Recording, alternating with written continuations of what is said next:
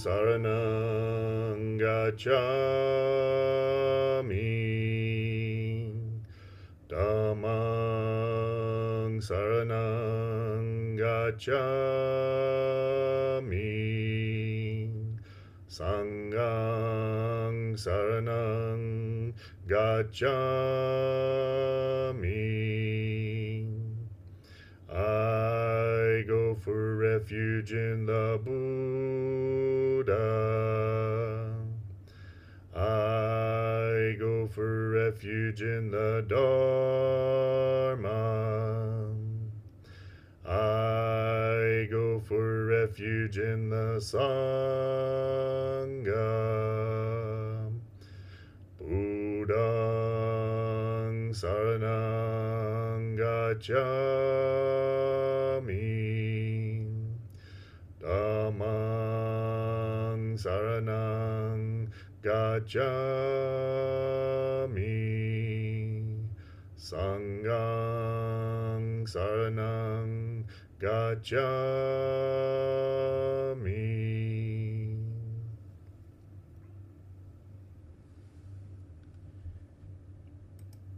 Thank you. As you're aware, and those of you who may be joining us online later, Master Unsan could not be with us tonight. He was called away. Um, so we're continuing our practice. I'm Minwei Maitri, and I'll be leading our practice tonight. So it's good to see that Mike's here. Mike, you're here just in time for us to begin our meditation. As we do each week, we will start with our 15 minutes of meditation practice.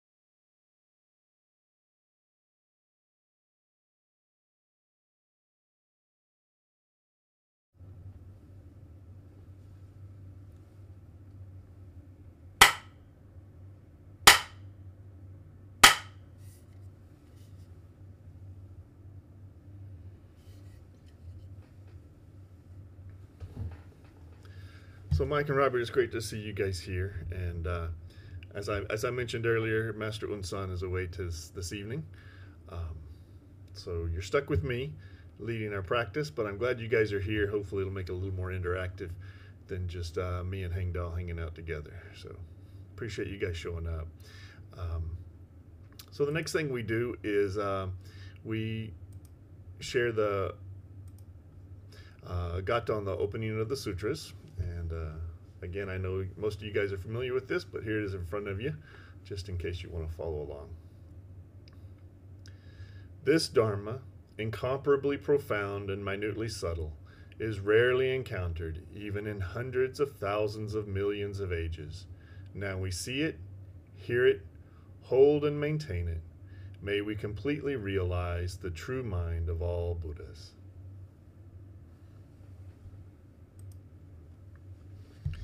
So as Master Unsan often says, sit back, relax. We're going to talk a little bit about the Dharma.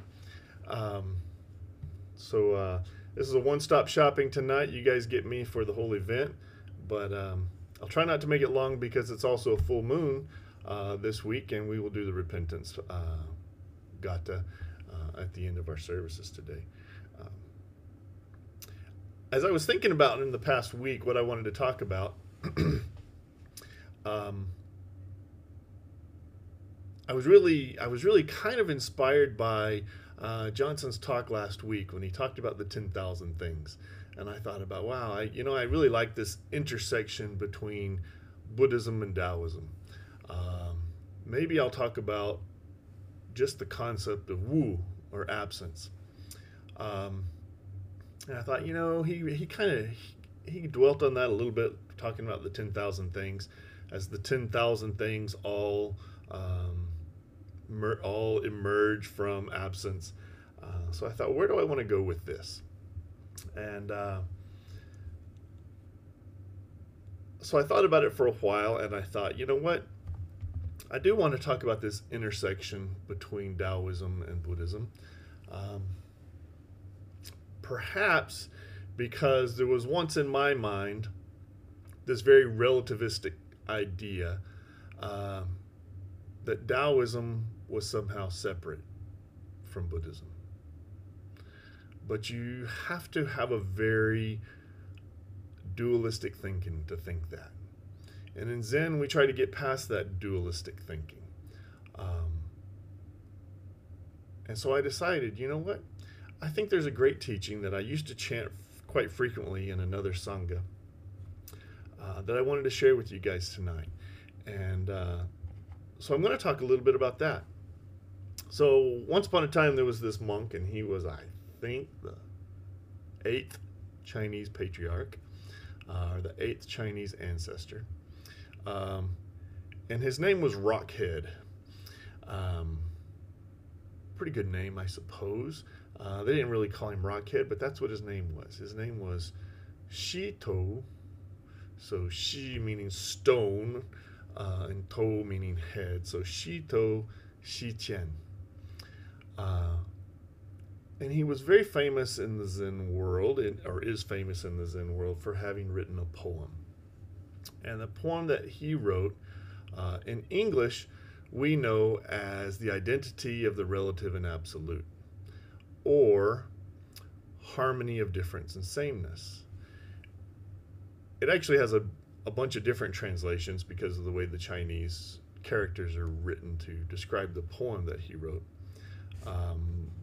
But I'm going to chant that for you guys here in a little bit. And I want to discuss a little bit about why. So good old Stonehead or Rockhead, Shito, was a very young man when Hui Neng was the patriarch, or the Zen master of the day, right? And so Hui Neng, who wrote the Platform Sutra, met this Shito Shiqian when Shito was 12 or 13 years old. And Shito had come to see him, and and Hui Neng told him at the time, he said, if you follow me, young man, you're going to wind up being as ugly as I am. And Shito's answer was very simply, That's great. He was like, all right. And he did follow me, but only for one more year, because a year later, Huineng died. And you can tell the Platform Sutra and the teachings of Huineng had this long-lasting influence on Shito, because the poem that he wrote talks a lot about the things that are in the Platform Sutra. And in order to fully understand what it is he's writing about, when he talks about this relative and absolutism, when he talks about the northern and southern ancestors or patriarchs, it all goes back to Huineng's teachings in the Platform Sutra. So while my intent was not to talk about the Platform Sutra, I encourage you to go back and look at it as we talk about the identity of the relative and absolute poem, because you can't read the two separately. The two are really intertwined, as one is the teaching of Huineng in the Platform Sutra, and then the other is the understanding that this younger Zen master, later I think he was called the eighth ancestor, but he was really one of the founders of this Caodong school, which later became Soto Zen in Japan. And so this identity of the relative and absolute is chanted every week in a Soto temple, and usually when they do like a memorial service for a Soto Zen master who may have passed away. This is a very commonly chanted. It's a very commonly chanted poem in a Soto temple. So let me see if I can expand this just a little bit, make sure I'm sharing the right one. You guys see this okay, where it says identity of the relative and absolute? Let me expand it a little bit.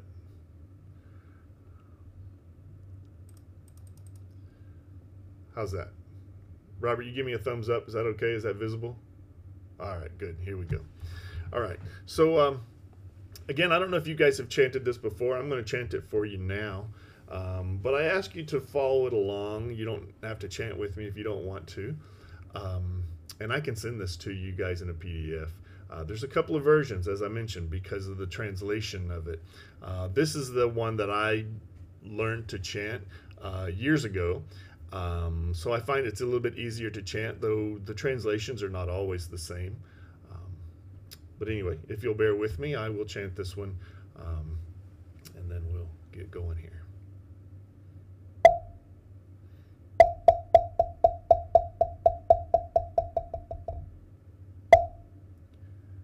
Identity of the relative and absolute.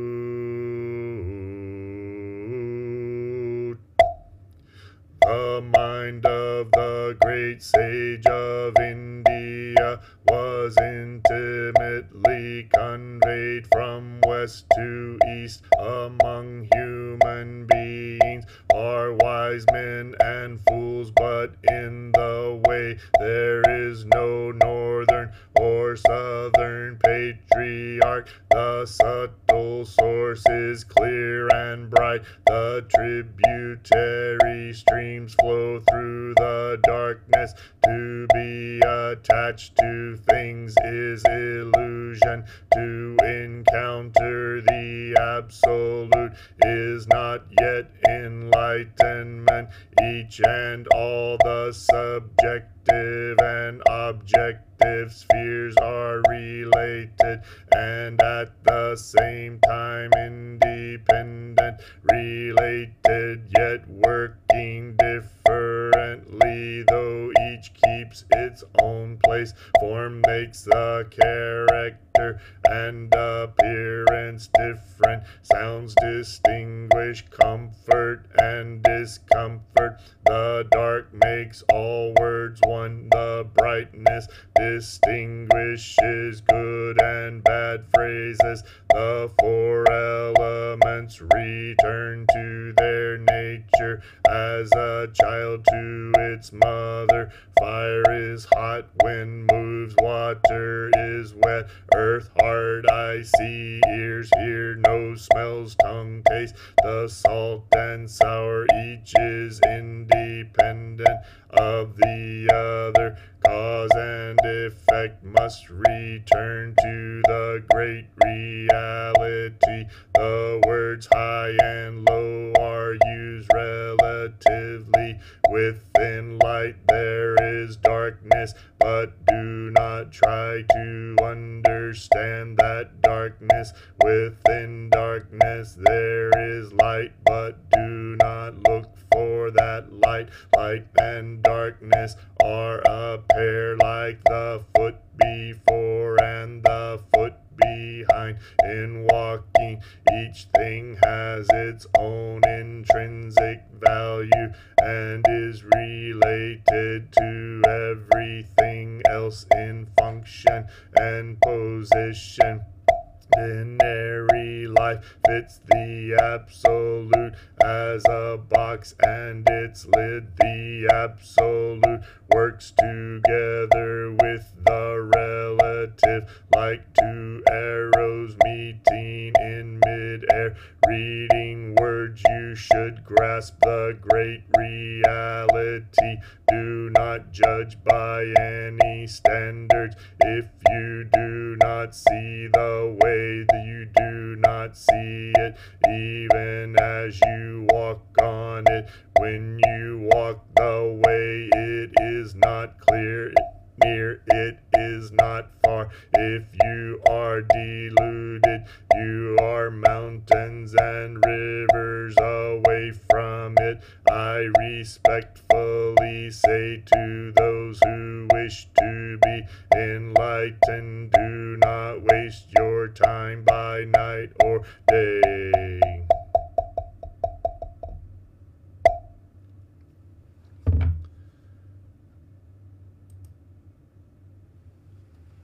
So you see the concepts that Shi Ching brings up here. Everything is separate, yet everything is together. Everything is interrelated, and yet everything is also interdependent and independent. So he brings up these concepts of things. And he talks about like two arrows meeting, or the absolute and the relative playing a role together. And I always think of a bowl. Let me take this, if you can see this. So I have a bowl here, okay? So let's take the bowl is empty, right? It has a hard shell on the outside, but the hard shell by itself means nothing unless it's empty. So there is this concept that the form of this requires the emptiness in order to be complete. Think if you would, of a window. The frame of the window is the window. But without that emptiness in between, you can't see out it. It's just a wall. That's what Shito Shichen is talking about here. There's this interworking, this interrelationship between all things relative and all things absolute. And we have to learn to get past this always seeing things as separate, always seeing things as one or the other, and begin to see them as interrelated. Interdependency, which is not a real word, but Shunryu Suzuki used that word to try to convey the concept that things can be independent but totally dependent. So he would say interdependency. Again, it was a made up word, but the concept is there to try to teach a point. So, anyway, if you haven't chanted that before, I wanted to kind of expose it to some people who haven't seen it before. I also, if I can pull it real quickly, there are lots of, as I mentioned before, there are lots of different translations for this. As I chanted it because the way I learned it was the identity of the relative and absolute. But if I can share this real quickly, you see this is the translated copy here. And this one is called The Harmony of Difference and Sameness. It begins the same way. Of course, the mind of the great sage of India. They're talking about the Sakyamuni Buddha. And then, I find it very interesting that it was intimately transmitted from west to east. Of course, that intimately transmitted part is very much the Zen concept of mind-to-mind transmission. But it talks about from west to east. But of course, then further down at the bottom, it talks about all things are just relative, right? That light and darkness are just relative. Hot and cold are relative, whatever. And west to east is relative, right? So, again, I'm happy to share that with you guys. If anybody wants it, I'm happy to email it out to you. There's a couple of different versions of this poem. Again, it was not originally written as a chant. It was a poem. And the intellectuals of ancient Zen in China really delved into this artwork of words, calligraphy, paintings. And so this was just one expression from this Zen master into the form of a poem. So anyway, I share that with you guys tonight because I think that's a prime example of some groups of Zen, in this case Soto Zen or Caodong Zen. They don't do the koans that we do in the Linji tradition. They believe in this silent illumination, as it's called. That enlightenment can occur just through silent meditation, right? Yet they're talking, this whole poem is about there is no northern or southern ancestor. Koans are not necessarily the right way, and silent illumination or silent zazen is the wrong way. There's only one way, right? And how we come to that one way is how we see our own truths, how we see our one true mind, as we talk about. So thank you guys. Okay, so with that, we'll go back to our second 15 minutes of meditation.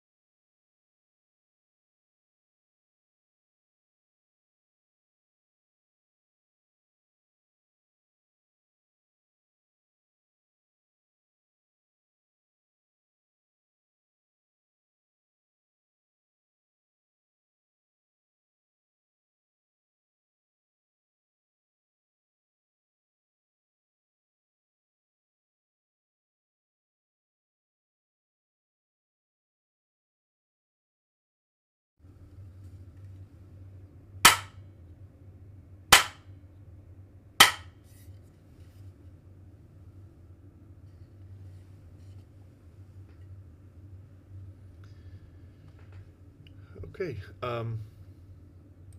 we will now do the Heart Sutra. And I'll share that on the screen there so you guys can all see it if you don't have it memorized or don't have it up in front of you.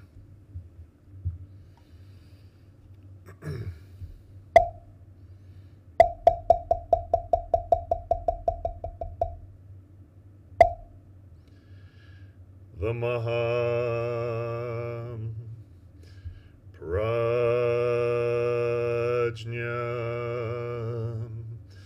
Paramita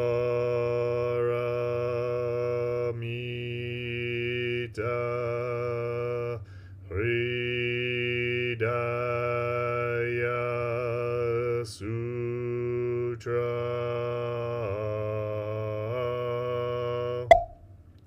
Avalokiteshvara Bodhisattva, when practicing deeply the Prajna Paramita, perceives that all five skandhas are empty and is safe from all suffering and distress. Shariputra, form does not differ from emptiness. Emptiness does not differ from form. That which is form, emptiness, that which is emptiness, form. The same is true of feelings, perceptions, impulses, consciousness. Shariputra, all dharmas are marked with emptiness. They do not appear or disappear, are not tainted or pure, do not increase or decrease. Therefore in emptiness,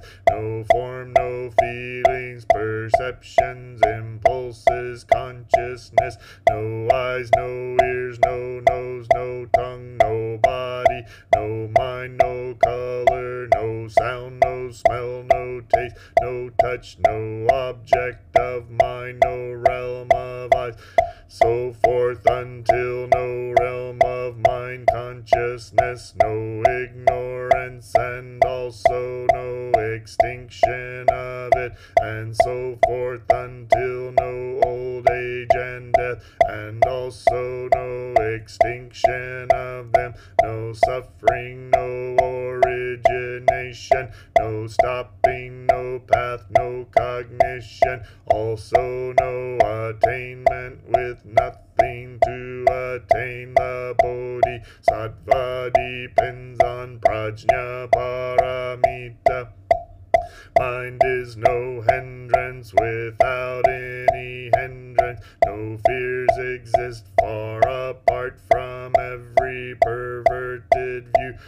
Dwells in nirvana in the three worlds. All Buddhas depend on Prajna Paramita and attain Anuttara Samyak Sambodhi. Therefore know that Prajna Paramita is the great transcendent mantra, is the great bright mantra, is the utmost mantra, is the supreme mantra, which is able to relieve all suffering and is true, not false. Proclaim the Prajna Paramita mantra. Proclaim the mantra which says Gate Gate Para Gate Para Samgate Bodhi Swaha. Gate Gate Para Gate Para Samgate Bodhi Swaha. Gate Gate Para Gate Para Samgate Bodhi Swaha.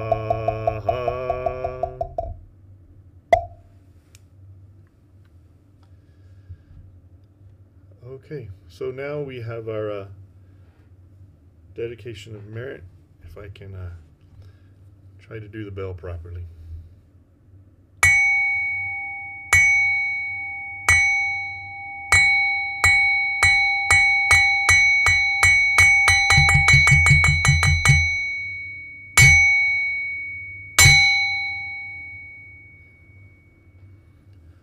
All sentient beings are one seamless body and pass quickly from birth to death. We remember those who cared for us and are gone, those who are ill, those who are at war, who are hungry and who are in pain. May they heal and have peace. We especially dedicate our service to Mike Gingy Wood, Kim Hawkins. Anyone else? Ronnie Koenig and Emily Epstein.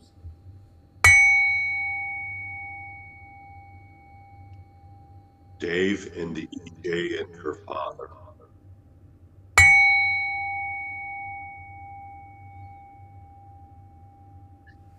One for some of my friends back home, and one for the people of Palestine. Thank you.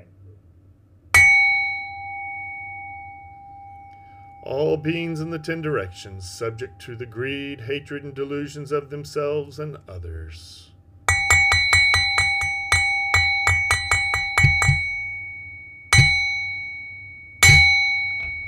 All Buddhas throughout space and time, all honored ones, bodhisattvas, mahasattvas, wisdom beyond wisdom, Maha Prajna Paramita.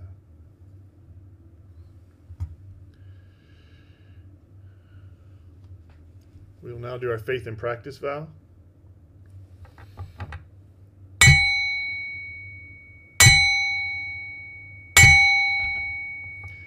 I will never retreat and will be firm in my mind in this correct Dharma. I will escape from the samsaric cycle of birth and death and definitely will see my original face. I will be sure to inherit the life of insight of the Buddha and save all sentient beings. Brother Hengdal? Since you shared the sameness of relative and absolute tonight, I will use the form I used in the liturgy for my practice. The spiritual source shines clear in the light. The branching streams flow on in the dark. Infinite realms of light and dark convey the Buddha mind. Birds and trees and stars and we ourselves come forth in perfect harmony. We practice and recite this for all beings, and grateful thanks for our many guides along the way.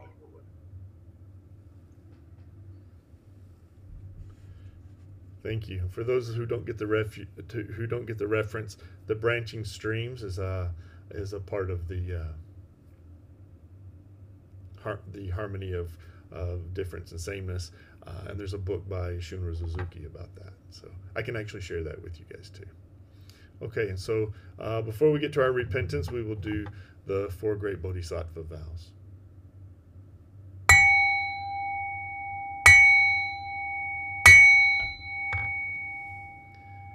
Sentient beings are numberless. We vow to help them all. Delusions are countless. We vow to see through them all. Opportunities to awaken are infinite. We vow to embrace them all. The Buddha way is endless. We vow to embody it. Now, we're just about out of time, and that's all right. We will do 2 more things here, the Great Admonition and the Repenting of the 10 Evil Actions. Life and death are of supreme importance. Time passes swiftly by, and opportunities to awaken are easily lost. Strive to realize your true nature. Do not squander your time by night or day. And finally, our repentance from the 10 evil actions. Again, it's the full moon, and Wanji, our great ancestor, always loved doing this. So here we go. Repenting from the 10 evil actions. This moment I repent from the serious transgressions of taking any life, taking things not given, misconduct done in lust, false speech, taking intoxicants to produce heedlessness, discussing the faults of others, praising my own works, clinging and stinginess, wrathful anger, slandering the 3 jewels. May all offenses accumulated during hundreds of eons now be totally consumed in an instant, as fire burns dry grass, extinguishing all things until nothing remains. Our offenses have no self-nature, but arise only from our minds. If our minds are extinguished, then our offenses too will be destroyed. When both our minds and our offenses are extinguished, and both are seen as empty, this is termed the true repentance. I will now extinguish the candles.